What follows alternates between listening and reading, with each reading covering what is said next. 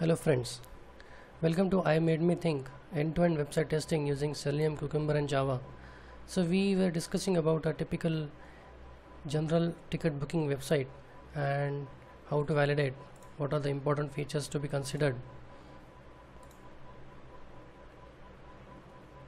We saw some examples and we saw a couple of end-to-end scenarios, and now let us do a code walkthrough for feature file layer or the Cucumber layer and its step definition. So this is the code for the Cucumber code for the examples. What we are discussing is clear trip and red bus. These are our examples. So those who are new to Cucumber Gherkin language, I would request you to watch some YouTube videos or Google some tutorial for Cucumber and Gherkin and get familiar with the concepts and technical details. So starting with, there are some keywords for Cucumber like feature, background, given, when, then, scenario outline and many more. So background, let's start with something called feature. So feature is something which tells the user that what is this feature file all about. It will not be executed as it will be ignored by the compiler. Background, so in the context of JUnit and TestNG, we have something called before class, before method or before test suite. So similarly we have something called background here. So background, whatever steps are mentioned with background, those will be executed before any of the scenario or any of the scenario outline in this feature file. Scenario outline, so what is scenario? One scenario is one test case. Scenario outline is a combination of multiple scenarios. So as we discussed earlier, in my design I have considered scenario outline most of the places, so many test cases can be executed in one scenario or one scenario outline. Now what is this @homepage or what is this @clear trip? This is called as hook or tag. So consider that in a feature file there are many scenarios, hundreds of scenarios, and I want to execute only couple of scenarios. So those can be done like this. We can put a tag on that scenario, and when we run this code we can say that in this feature file run scenario which are tagged with this particular tag. So only those scenarios will get executed. So that is a little bit customization we have. Now let's get started with the feature design, the features which I have used. So home page functionality is for the first case what we discussed here, the GUI element validation.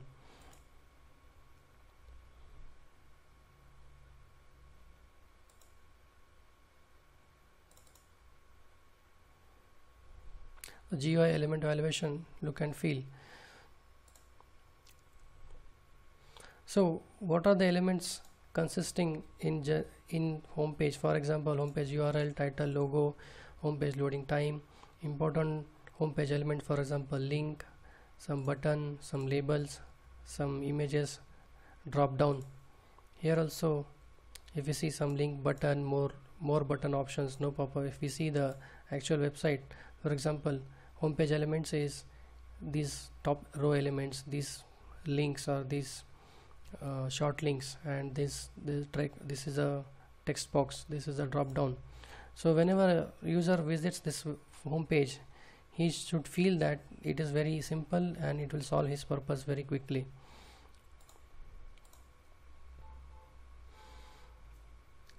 So we will discuss about all the scenarios. So the very first scenario is the home page validation. Next is the GUI option validation. So different GUI option, for example name of the from city to city list, common options for person count, onward journey date selector, return journey date selector or date drop down, multi-city option and many more. Similarly here, so those can be validated under GUI option validation. Now coming to search scenario combination validation. So now we have this text box, so user can put a wrong or correct entry. So those combinations, for example valid invalid from city, valid invalid to city, some invalid date or long date where the booking are not yet opened. So those combination we can validate here. Search result information validation. So whenever user does some search, for example, user does some search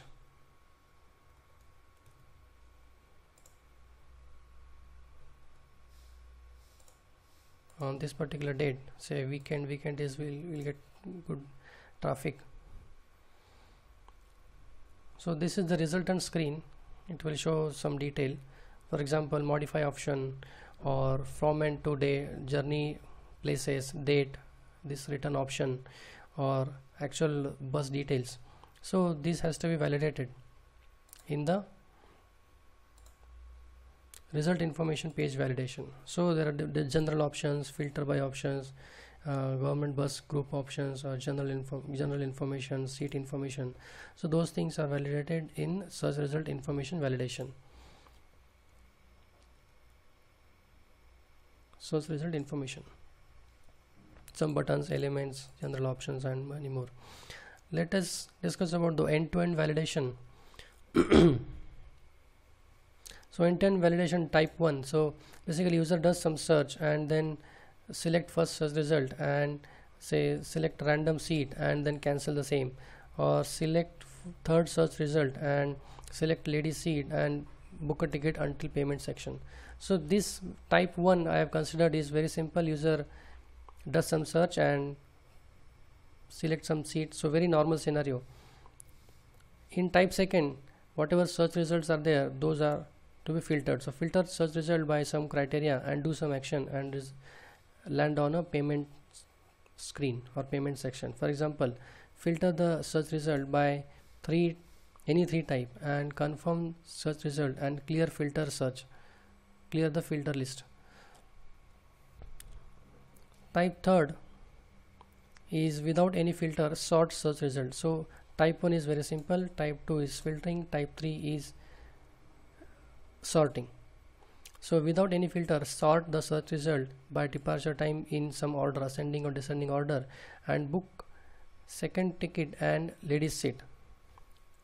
Book second ticket and for ladies seat. So these are the combinations we can discuss for type 3. Type 3 is again here. So again sorting the search result and by some criteria and land up on the payment screen, or we can cancel also. Payment related options, so do some operation and land up on a payment screen and then choose a particular type of payment, for example credit card, debit card, net banking. Payments related, so credit card, debit card, cash on delivery. So different payment options, payment related scenarios we can validate under this group of scenario. Then offers and support functionality validation, for example cancel ticket, print, or customer care contact something. So those pages we can validate here. User profile management, sign up, sign in, edit profile, change password, update profile can be discussed in this group. We can validate in a group.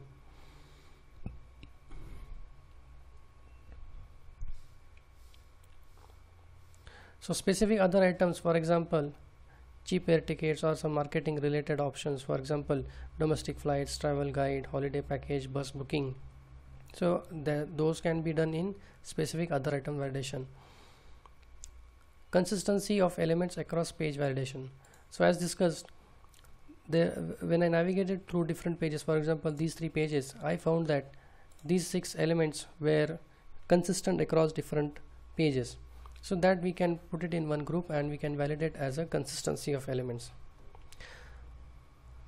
Home page other, this is a low priority. So other elements on the home page, for example about us, careers, FAQs, support, or for business. So other supporting items we can validate in this group.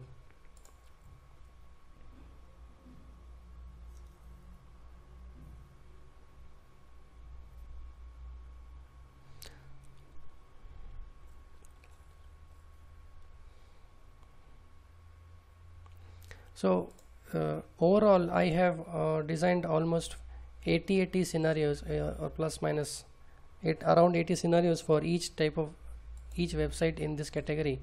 So which should be easy for anybody to start testing for a complete end-to-end website testing.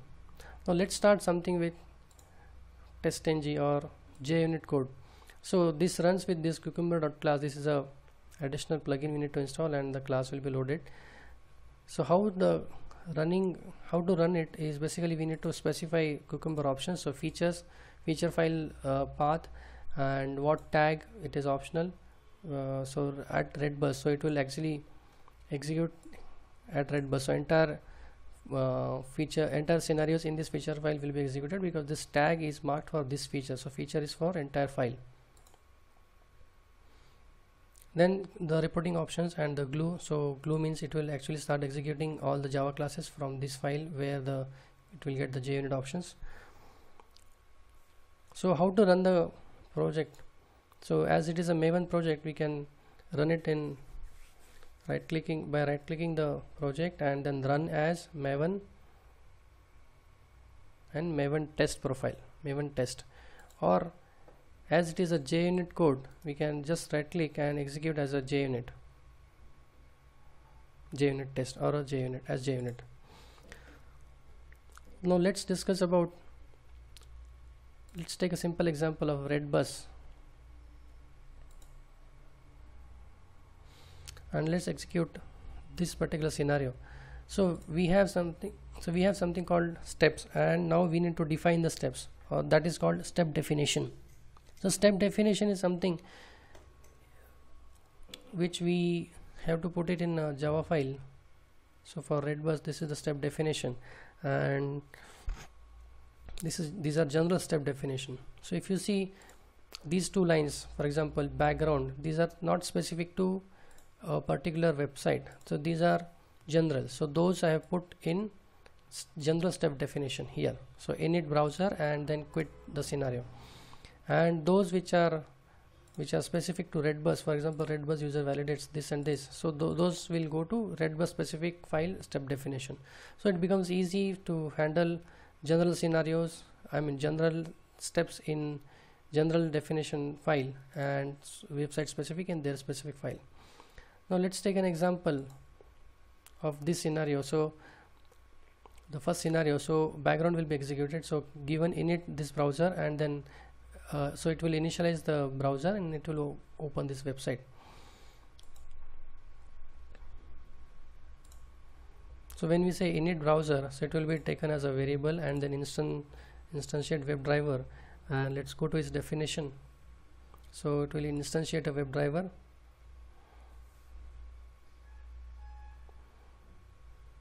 So based on what type of browser we want, for example, here we mentioned as Firefox browser, we can have multiple options. So that's what I have done.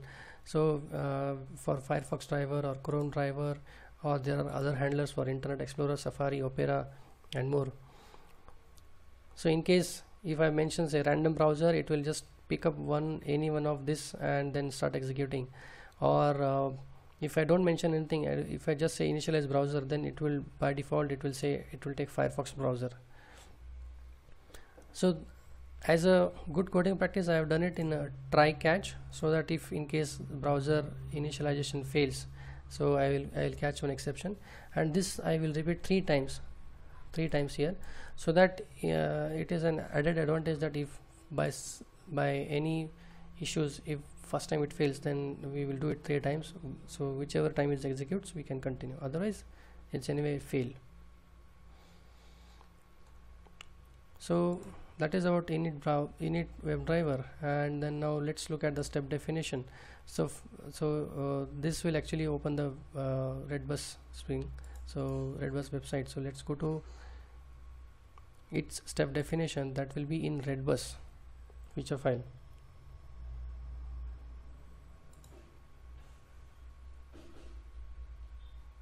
That is your red bus website under test, and short name is this. So it will actually open the redbus.com redbus.in website here.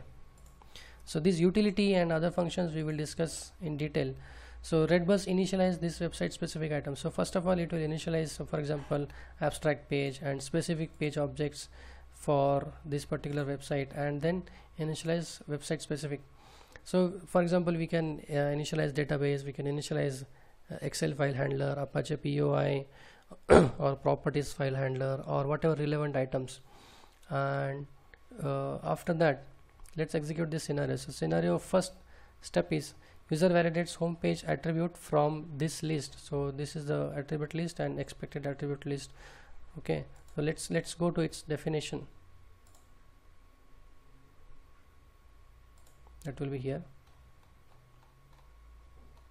Redbus validates home page attributes from variable 1 with variable 2. So info user value. So basically I am calling this method. So this is called the step definition of the step, and this is what I'm calling internal method. So the top layer is all about Cucumber and the step definition. So it is very easy because we are putting it in one, everything we are putting step definition in one file. So as a good coding practice, just put the definition in one file and call one method and let that method to decide what has to be done. We can use some global variables or some data structure to do that. Another important thing I want to mention is about the naming convention. So the naming convention I have done is, this feature file is as it is explained here. Travel ticket and this ticket travel. Also the package naming convention, for example, it should start with com.imademeeting_web automation package 0, and then all packages should start with pkg. So whatever website specific items are there, those will start with pkg, and those which are not, so for example user management or this is utilities, those are not, they do not start with pkg. Now let's take a look at Redbus specific or clear tree specific. So I have used page object model and page factory type of design.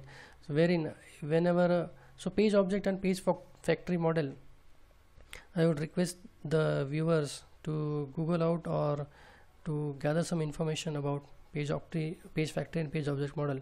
So basically I can write the entire program in one file, but that is not a good coding practice, and whenever I want to scale it up, it becomes very difficult to manage.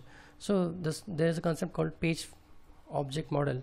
So basically for each page, for example, this is a page, for example this is a page in Redbus only. So this is a page for cancel refund, this is a page for ticket status, this is a page for result screen, and there is something called home screen. So for each screen, whatever elements are present here, that will be taken in separate page. So if you see here, the page objects start with name page, and it is for which website. So page Redbus, and main page, and travel and seat selection page, and detail payment page, or support functionality page, or offers page. It depends. So in our scenarios, these are the pages I have encountered, so that I have used. So this is a page object model, and in page factory model what we do is we simply do not call driver.findElement, but we annotate those using this find by annotation, @findby or @findbys or @findall, and we define a global variable inside the class and we just start using it. So naming convention also for those variable does matter. So for example, easy cancel refund, so it is a link text. So the variable name would be, it is for which website Redbus, and it is a link, and it is on which page. So select one result travel seat page, and then what is its specific functionality. So easy cancel refund. So it becomes easy for everybody to understand. And now this variable,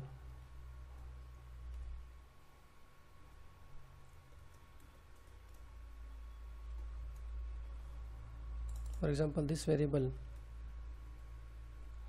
I can say find element. So this is a list, as the name says, it is a list, and it is result 1 select travel seat page, and then the government bus group. So in that I want to select the first element first among this list, and then in that also I want to find element by some selector and then get the size. So like this, the naming convention and the page factory model helps us to write the code easily, and the maintenance also easy. So another advantage is of page object model is, whenever there is a change in this page, for example if there is some element change in this page, for example instead of one text box they have added one more text box. So instead of changing one single file, I mean, instead of changing the entire code, if you just change the code where just change the page object where this is handled, then the script maintenance becomes easy, and that is how it is easy. So for example, this element or this element, so if it is changed to from this class, if it is changed to 1 to 3 for example, so it is very easy, you need not to go and change some other page objects. That is the advantage in page object model.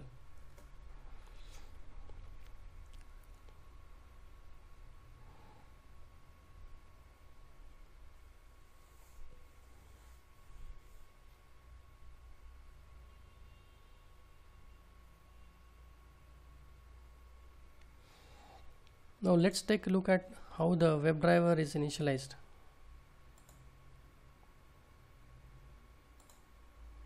So in the top layer architecture, the main thing is the first layer is the cucumber and then the step definition here. Okay. So let's now perform, for example, this test redbus. So I have the tag is @redbus, so all the scenarios in this feature file will get executed.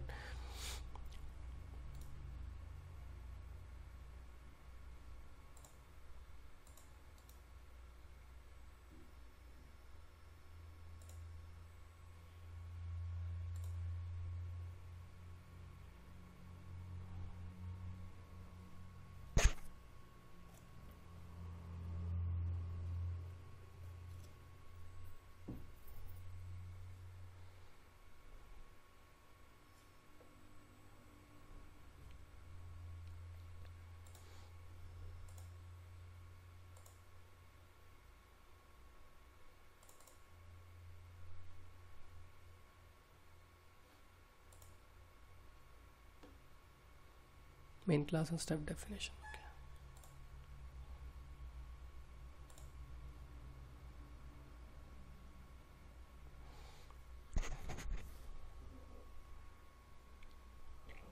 So now it will go step by step. So these are my own prints, my own sysout. So it will the print is current step is initializing browser for type Firefox,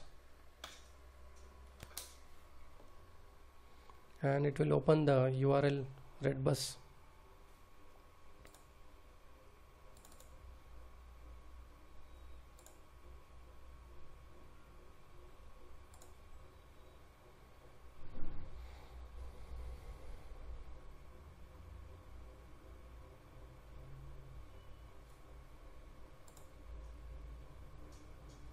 By the time, let's take a look at abstract page. So abstract page is something which so for every page object, this is the reference. So if you see, for example, main page, it is extending the page 0 object. So each page object basically needs a WebDriver, and that will be instantiated when we just extend and when we call a super class WebDriver. Now if you see the example started, so it has opened a it will open a Mozilla driver.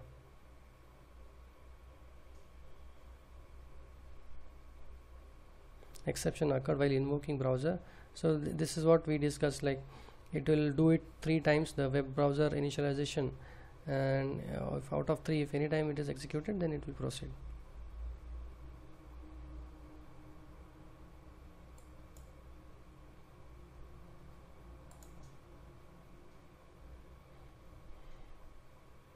So second time it has opened the browser, it was able to open it successfully,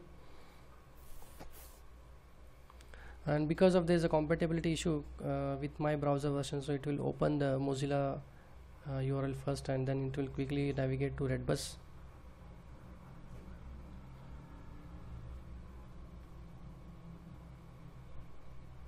Okay, it has gone to redbus. And the first scenario is the home page element, so it will check for the URL, I think URL or title. And so in one scenario outline, the first test case is to validate the URL. So URL validation will be done, and it will close the URL, close the browser.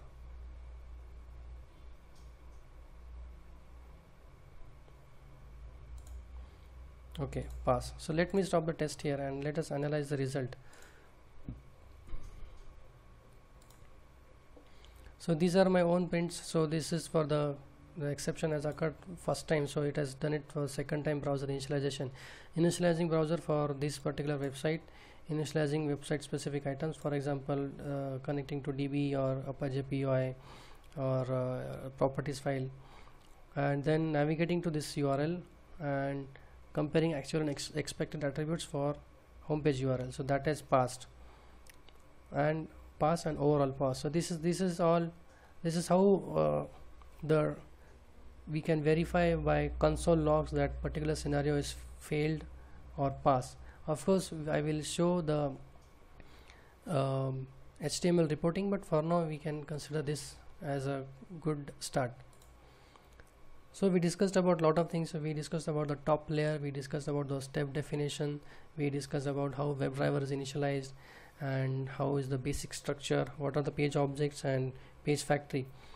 To run the entire scenario, I would request the user to download the code from GitHub and start using it. Thanks for watching.